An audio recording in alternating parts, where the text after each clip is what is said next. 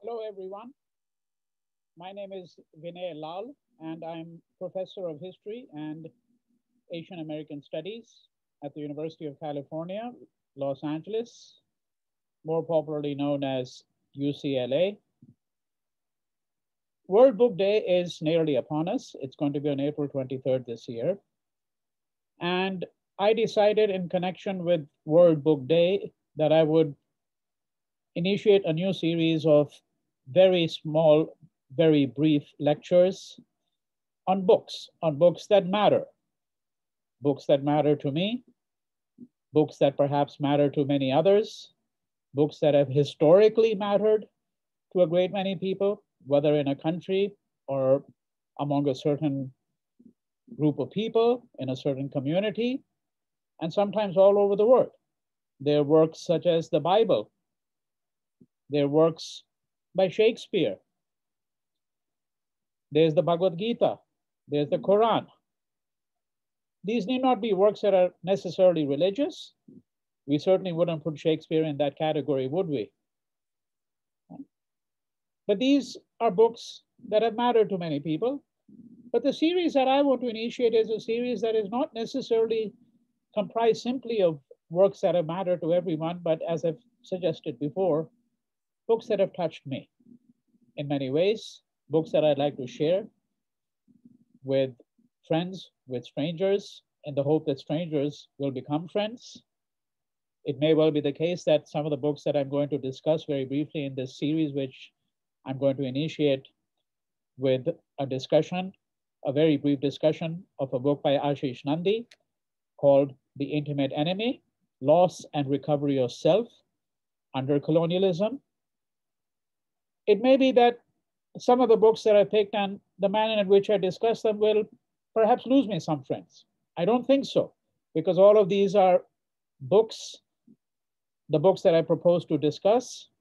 I'd like to do perhaps 2 a week, perhaps more. And I'd like to continue this series over the weeks and months and in the years ahead, if at all circumstances permitting. And it may be, as I've said, that perhaps my discussion of this may not be agreeable to everyone, but I'd like to share some of my thoughts about these books. So these will be short videos, roughly in the vicinity of 5 to 15 minutes, depending on the nature of the work. And some of the books that I expect to discuss in the weeks ahead, in the months ahead, include Thoreau's Walden, some of the essays by Ralph Waldo Emerson, some very scholarly works having to do with Europe, with colonization, with the nature of anthropology. So books such as Stephen Greenblatt's Marvelous Possessions, The Wonder of the New World, a book by Johann Fabian called Time and the Other. But I also expect to look at works of fiction, works of poetry, the collected poems of W.B. Yeats, which I turn to every now and then, something by T.S. Eliot, for example, something like the Four Quartets. Right? And I also expect to discuss some works in Hindi, including the short stories of Premchand. I'd like to look at a work by an Indian historian by the name of Sundar Lal.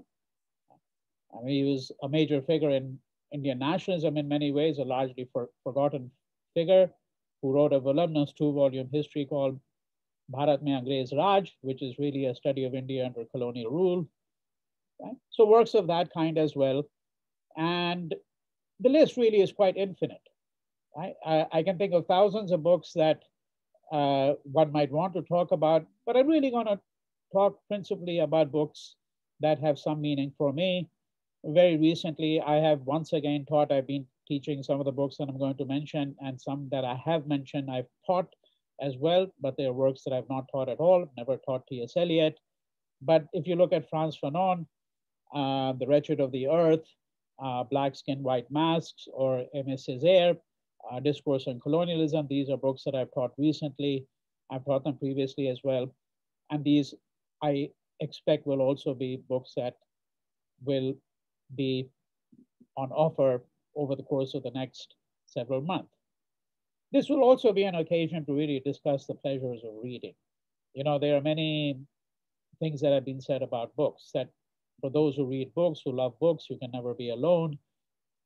And certainly, I think one understands the meaning of solitude better when one understands books. And one also then begins to understand why solitude and loneliness are not the same.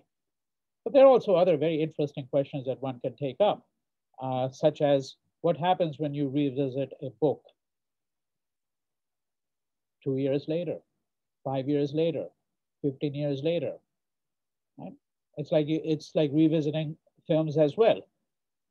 That one sees a film, it leaves a great impression upon one, and then 10 years later, when one sees this film, it looks jaded. Right? It may be because one has matured, one's tastes have evolved, one's thinking has changed. When you go to a place 15 years later or 20 years later, the place looks different. One thinks to oneself. But perhaps it's also because one has changed. Maybe the city has changed much less than one thought, but one has changed oneself. Right? So how does one think about books? What is the future of the book? I also expect to discuss some works that really look at the future of the book. You know, there's some very interesting cartoons that I'm going to share. There may be a session or two where I'll share a number of cartoons about books. A cartoon that was sent to me very recently where a kid, is given a real book and the kid says, what do I do with this? How do I turn it on? Because of course, if you have a Kindle and you read a Kindle, well, you turn the Kindle on. And doesn't seem to understand that all you have to do is flip the pages, right? Well, of course, it's a cartoon. And you might think it's silly. Well, it isn't, because strangely enough, the book has become a foreign object to so many people. Right? Much as libraries are no longer visited sometimes by students. I'm always astonished by the fact that even at a major research university, such as the one where I am, UCLA, which has one of the largest library holdings in the world, not just in the United States, that there are students who have graduated from this university who have virtually never used the library at all. They're under the illusion that you can find every book that you're looking for on the internet. Right? So what is this world of books? And how do books become so dear to us? Of books, there is no end. So one can also take the view that one can get weary of books. Right? And World Book Day, it seems to me, which is coming up on the 23rd, is not the only day that one should think of books and commemorate books. And this idea occurred to me of doing something because I was asked by one of my publishers to send a short, brief video message of no more than 50 seconds. That's the age that we're living in, right? It's the Twitter age. So however many characters Twitter allows, I don't remember, I think it used to be 130. I think similarly, there's the expectation that, well, when you have a book, well, if it's anything more than 50 pages, well, who's going to really read it? And now we know, of course, the publishers will tell you that Barack Obama's memoirs have sold millions of copies, and I'm sure it's 500 pages or 600 pages, and I'm told that there's a second volume on the way. Well, I'm certainly not hurrying to buy the second volume. I haven't even purchased the first volume, and I'm not certain at all that I would want to purchase volume 1. But the point here is not, of course, to really offer a comment on Barack Obama, but rather to say that, well, the publishers will tell us that books really still are very much in demand. But as a university professor, I am really astonished by the fact that to so many students, the book is now something that is almost alien. Right? They don't really read books anymore. Many students, it seems to me, they read on the internet, they read short articles, they use Twitter, they use Instagram. And this is not to say that students don't appreciate books.